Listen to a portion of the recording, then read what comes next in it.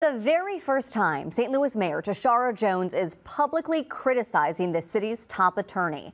She says Circuit Attorney Kim Gardner has lost the people's trust. Those comments coming in the wake of the devastating crash involving a 17-year-old volleyball player from out of town. The accused driver out on bond after violating his bond 51 times in the Circuit Attorney's office, still not taking any steps to have him arrested. News 4's Russell Kinsall has more from City Hall. Yeah, Mayor Tishaura Jones did not call for Circuit Attorney Kim Gardner to resign. She said she wants to work with her office to make sure this doesn't happen again. But she did say she was very concerned that Gardner was not taking any responsibility for what went wrong. Over the weekend, the life of 17-year-old Janae Edmondson of Tennessee was changed forever. The teen was in town for a volleyball tournament, but she was pinned between two cars because of an accident at 11th and St. Charles. She lost both her legs. The driver, 21-year-old Daniel Riley, didn't have a license, should not have been out driving Saturday. He's on house arrest for armed robbery, but has violated his bond 51 times. The Circuit Attorney's office had been notified, but took no action to have him arrested.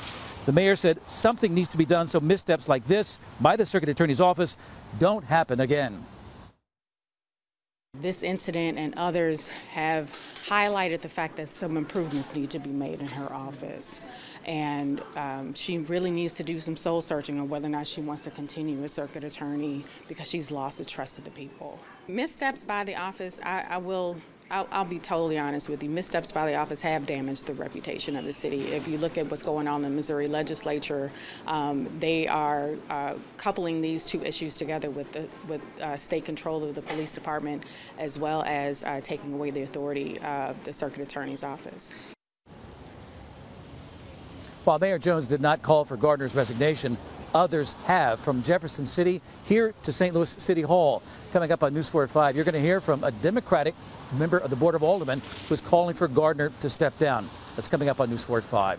Live downtown, Russell Kinsall, News 4. And in fact, we have more on that right now in addition, because there are calls for Gardner to step down right now. 28th Ward Alderman Michael Gross, who supported Gardner's election and re-election bids, now issuing a statement saying in part, quote, her performance in office is only getting worse. She is either dropped or failed to bring charges for crimes that have outraged the community and endangered all of us. And at the end of the statement, the alderman went on to say, I am calling on Circuit Attorney Gardner to resign. Democratic State Representative Rashean Aldridge, who does represent part of the city of St. Louis, also criticizing Gardner's response to this wreck that caused Janae Edmondson to lose both of her legs. Aldridge said, as elected officials, we owe it to the people we serve to take responsibility and own our mistakes when our negligence leads to these kinds of tragedies. He said, I'm disappointed in Circuit Attorney Gardner's tone-deaf response that focuses more on herself than the young woman whose life has irrevocably been changed. I hope she reflects on what her office did wrong and how she can do better in the future so others can visit our great city safely.